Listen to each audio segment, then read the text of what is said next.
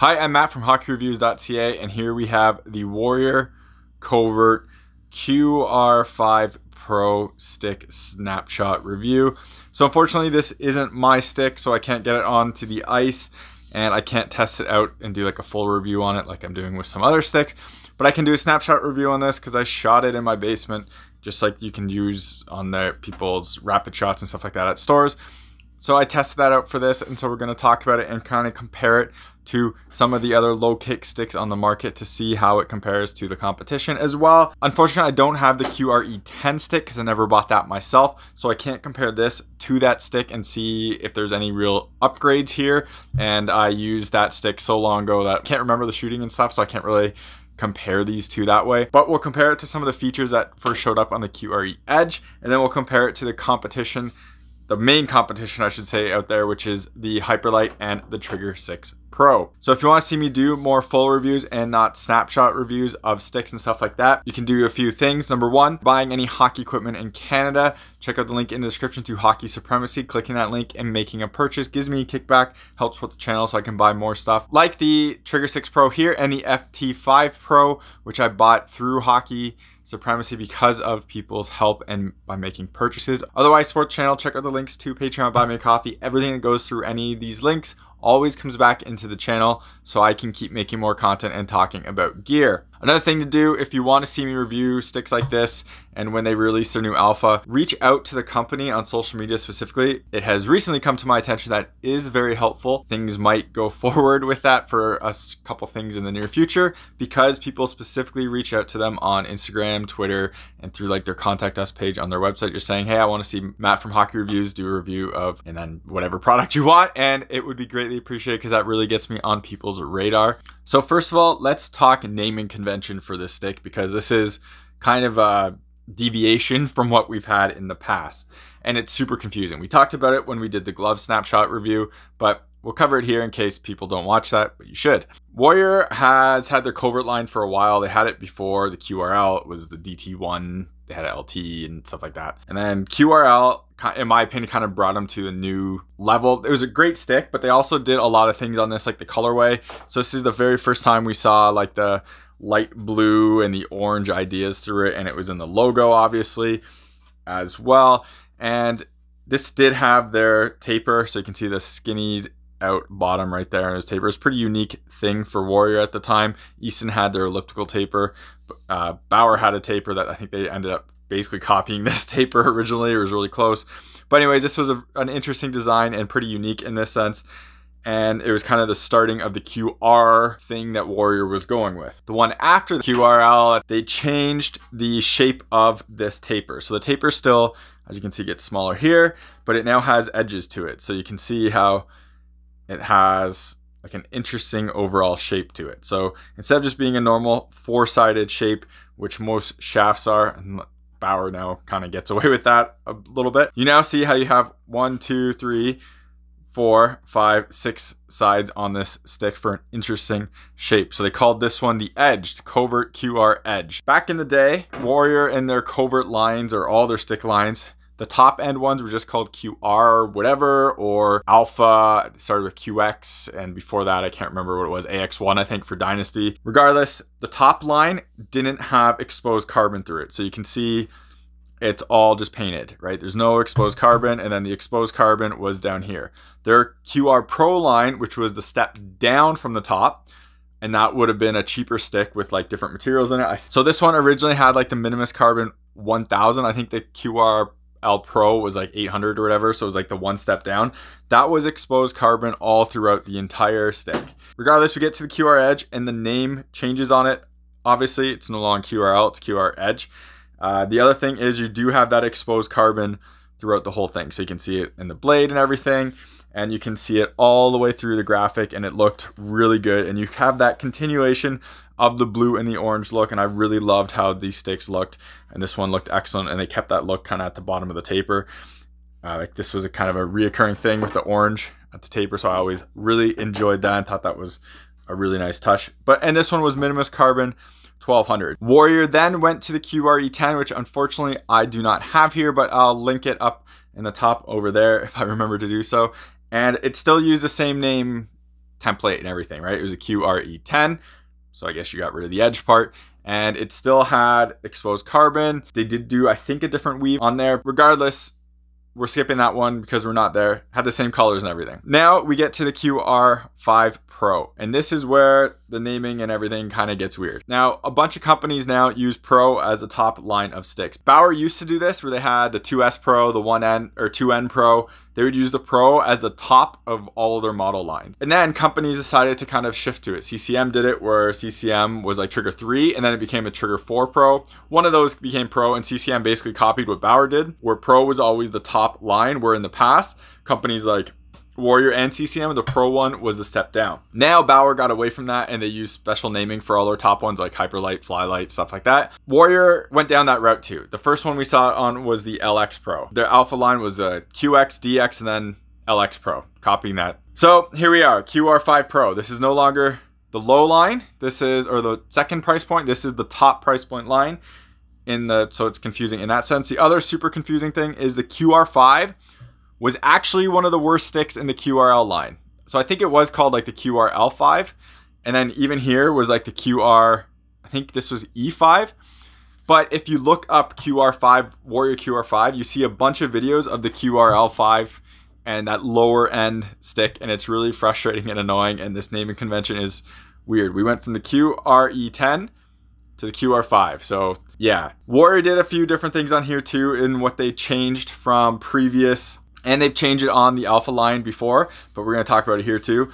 One, they have gotten away from their kind of famous 12K weave. So the weave on this stick, hopefully it's showing off there. You can see how tiny the weave is right there. I think that's a 12K, but they've changed it to this, which is the 25K weave on the blade right here. As you can see that bigger weave. All companies are basically using a weave kind of like this now. CCM's doing something even kind of crazier where basically each one of this is one weave, and then it has like the square patterns as well. Style of weave in the blade, which is somewhat new for Warrior here.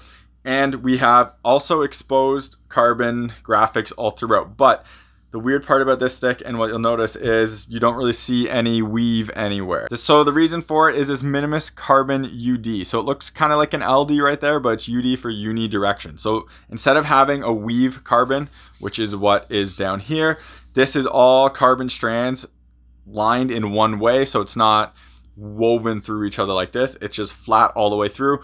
Warrior says it gives them better durability, and it allows for a lighter stick for like the same durability or something as the weave. I have heard very conflicting reports on carbon fiber than what Warrior is saying with the UD.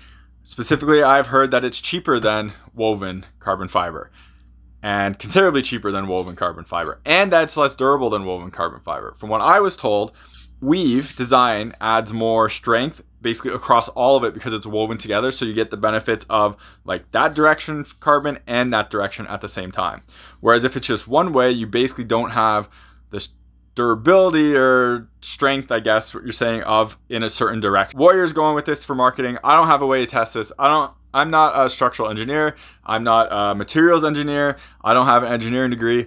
So all I can talk about is what I've read up online. I'm not an expert at this. I'm just saying I've heard very conflicting things. But unfortunately, because this is a snapshot review, I can't really put this thing all through its tests as if I bought it, because I don't get to bring it on the ice. But I haven't really had a ton of durability issues with sticks that use UD in the past. Like the Hopa one worked fine for me for quite a while. And I know some people had some issues with those sticks. I'd never had it personally. But I have seen UD in other sticks too. And again, I haven't heard of many issues from durability standpoint. So now that we got through all of that, let's talk about the other very important thing on this stick, and that is the graphics, which honestly I absolutely love, and I think Warrior has done an awesome job here. They continue the orange and, well, very minimal blue theme, as you can see.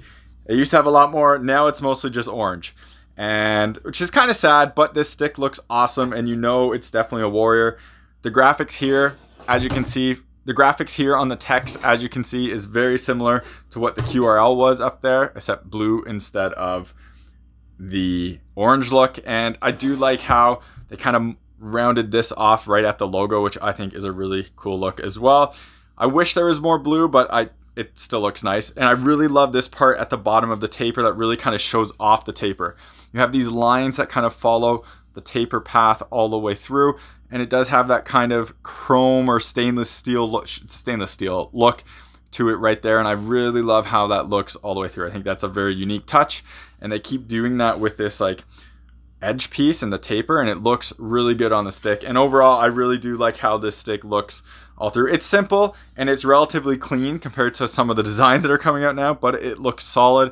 I also love Warrior's touch of the little Warrior logo at the bottom, which is always a nice little touch as well. So one of the things I love about sticks is grip, and it's something I always cover. And Warrior, I feel like, has kind of fluctuated in this sense recently for stick grips. This one feels pretty good, but I want to cover some things I think are pretty interesting on this. So Warrior, for one of the alpha releases, said that their sticks, that the actual like texture of the grip itself is now built into the graphic of the stick. So if you watch Pro Stock Hockey Sticks video on how grip is applied, pretty interesting, but basically it's like a sticker that goes on and then they spray over it, and that's how you get the interesting 3D texture. So Warrior said that they added it to the actual graphic itself, which seems like it is still the case, because you can kind of look at it right here where this orange is obviously the graphic and it has that texture to it, but when you go to right down here where there is no graphic, and it's totally smooth. So I'm pretty sure that is still the case, and it's a very interesting idea,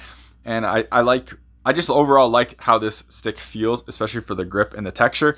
The other thing I find is interesting is the grip goes all the way down here, but it's not sprayed. So there you have that gloss grip up here, but down here is just matte, so it's not actually sprayed with the grip coating, so it's not nearly as like grippy, but you can still feel the texture all through the graphics right there, and you can kind of hopefully see it in the light. So it's kind of interesting that it goes all the way down, but then it only really starts from about here up, and you can definitely see where that changes right there, right? And when we put the standardized Bauer Pro Stock glove on there to do the grip test, I like it in my fingers a lot more than what I like it in the glove. It's so minimal. It's like so thin in terms of the actual texture itself that you can barely feel it through the palms. This is a single layer Nash palm all the way through. So it's one of the like thinnest palms you can get.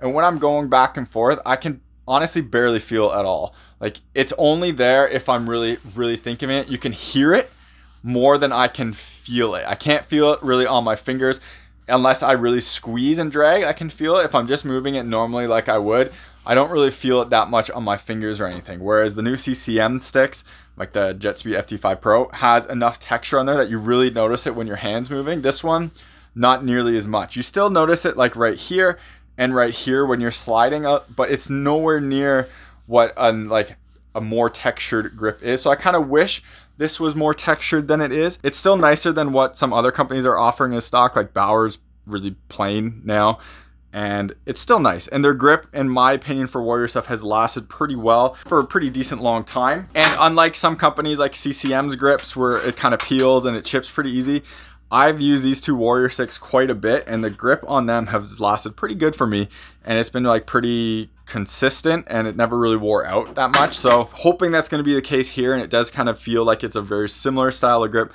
so it should be pretty good in that regard. Now, for weight of this stick, when we talk about this specifically, we kind of have to bring into the factors of cost now, because sticks are kind of ranging a bit. All sticks recently have gone up in price. This stick is still expensive. It's $359 Canadian, but it's not the $400 that True's Hazardous PX. It's not the $400 that CCM's new sticks are, like the FT5 Pro is $400. It's also not the $389 that Bauer Sync is. Now, all of those sticks advertised to be lighter than this, except I think the FT5 Pro is about the same weight. Sync is supposed to be like 365 grams. I haven't seen one yet. And the True Hazardous is supposed to be like 365 or 360 as well.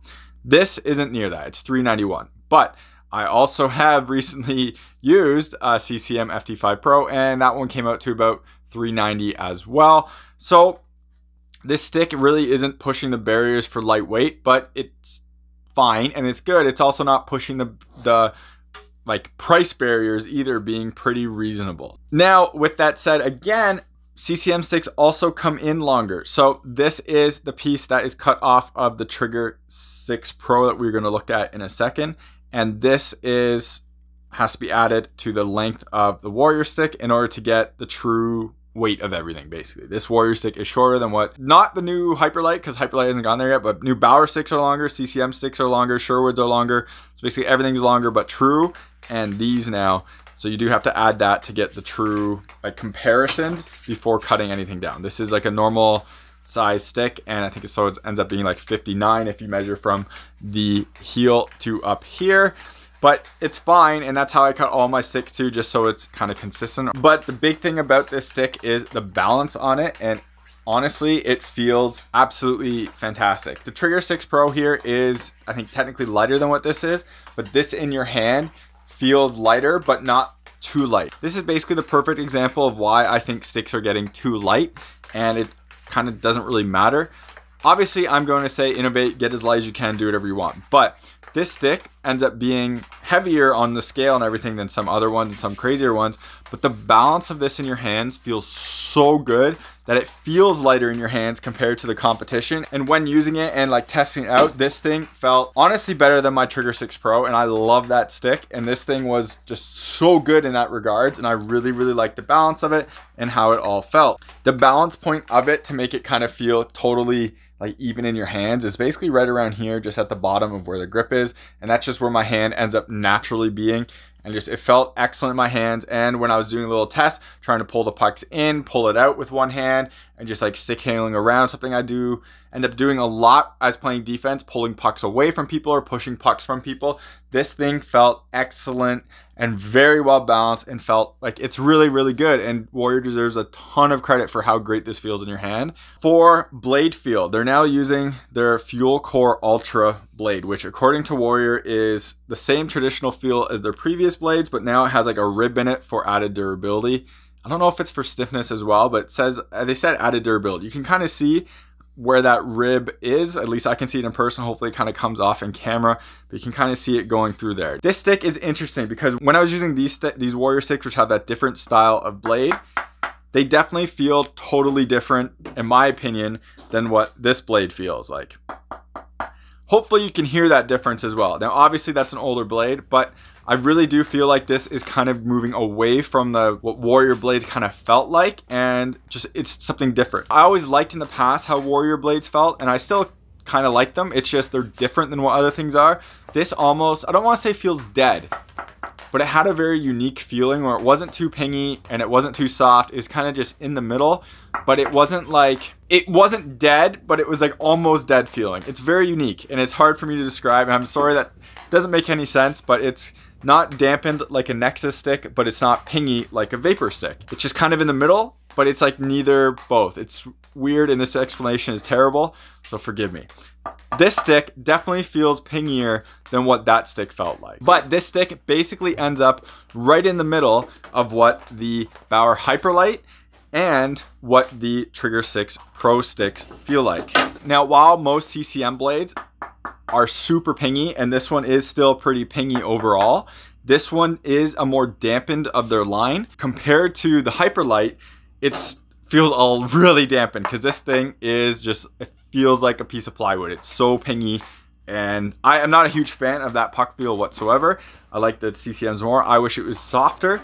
This one honestly feels right in the middle of the two. It's still pingy, still feels solid, but it's not as pingy, and like there's not as much vibrations that come through your hand that's come on the Hyperlight, but it's not as soft as the CCM. So it's a nice in the middle right there, and I like it. I think they did an excellent job of kind of bridging that gap and putting it in between two of the more popular sticks on the market, and it gives you a nice option there. Now, before we jump into shooting, if you want to help support the channel so I keep doing more reviews and making more videos and doing like actual stick reviews and not just reviews like in my basement, please check out the link in the description to Pure Hockey if you're in the United States. Clicking that link, making a purchase gives me a kickback, helps support the channel so I can make more content like this and doing more videos. Otherwise, check out Patreon and buy me a coffee. Everything that goes through those links always comes back in the channel so I can keep buying more gear and doing real reviews. I don't get sent any of this stuff really, so I have to buy it in order to make the real reviews and not just these snapshot reviews. So all help would be greatly appreciated. Now on to shooting. This is where the stick feels really solid. It's not the best shooting stick I've ever used.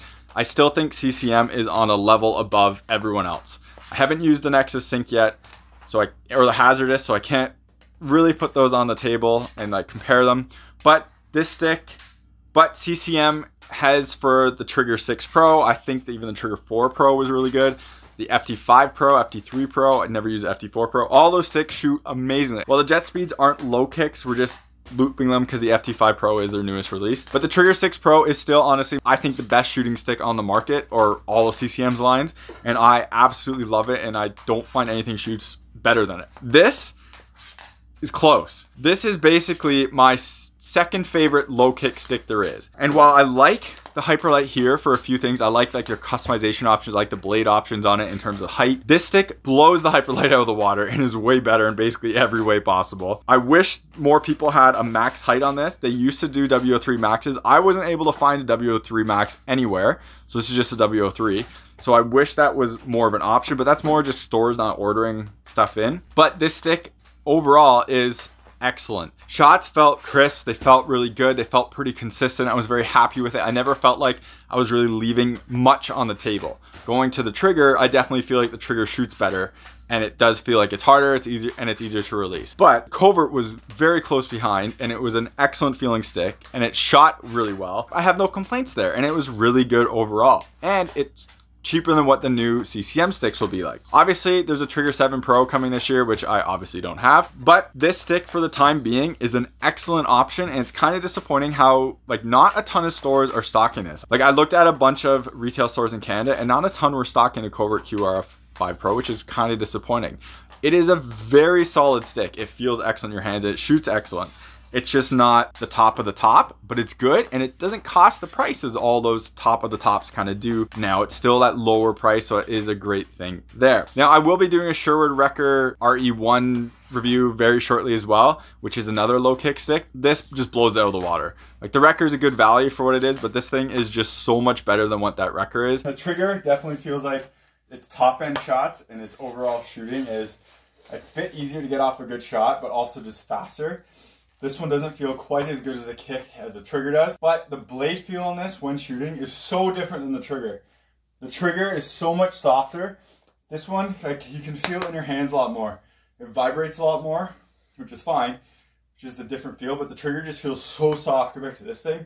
So like this thing shoots pretty good, but the trigger just feels like it's a little bit better in shooting, but this thing is a totally different feel, so it makes a ton of sense. Well, overall, Warrior has an excellent offering with this stick. It looks good. It feels very good. It has a nice place for blade damping and pinginess compared to the other ones on the market. It shoots really well. Balance is excellent. The puck handling and feel and everything is excellent. And it's just a very good offering. And I kind of wish it got more praise for what it is, because I really think Warrior has a very, very solid stick here. And from what I'm seeing, it's just not hitting people enough right now. Like it's not in enough stores. It's not getting enough coverage. People are always talking about the new Bowers and the new CCMs, but this is a solid offering, and Warrior deserves a ton of credit for making a really solid stick here. There is some changes compared to like the old lines, and I can totally see pros sticking with that old blade feel and everything, but this is an excellent feeling stick. I would happily use this. If I had to pick like a shooting stick and one that I had to pick right now off the shelf that I had to use for the rest of the year, I still love my Trigger 6 Pro. I still love my FT5 Pro, but this one is just right behind those. And obviously I still love my Geo for the puck feel, but that's totally different thing. This thing shoots way better than the Geo. Balance is probably better than the Geo as well. So this thing is right up there, and that's impressive for me and says a lot for me. I think Warrior has made great steps in this stick. I can't remember enough from the QR10 to tell if the QR10 was like as good as this, and this was more of just like a next graphic package of a QR10. CCM really was leaps and bounds of everywhere else, and if I'm using this stick and I'm like, yeah, that shoots pretty good, I'm pretty happy with that, then that says a lot for that stick. This is way better than the Hyperlight, and I know people want to rag on the Hyperlight, but it's super popular. This one should be better, and more people should be looking at this because this is a better stick overall, and I hope people kind of jump into it for that. So thank you very much for watching this video. Hopefully it was helpful. Let me know if you use the QR5 Pro and what you think of it, or if you use the QRE10 and what you think of it going now that it's been out for a couple years. If you want to see me review any specific piece of gear, please let me know in the comments below. Also, let that company know on social media. It's come to my attention that that's actually very helpful. If you let them know you want to see hockey reviews, do reviews on a specific product. Otherwise, if you want to support the channel so I can make more real reviews and get stuff like this stick on the ice and really test it out, please check out the links in the description. If you're in Canada, to Hockey Supremacy. From the US to Pure Hockey. Clicking those links and making a purchase gives me a kickback. This helps with the channel so I can make more content and do more videos. Otherwise, check out Patreon, Buy Me a Coffee. Again, everything through those links always comes back into the channel so I can making more reviews and doing more videos. Thank you very much for watching, and take it easy. You're watching HockeyReviews.ca.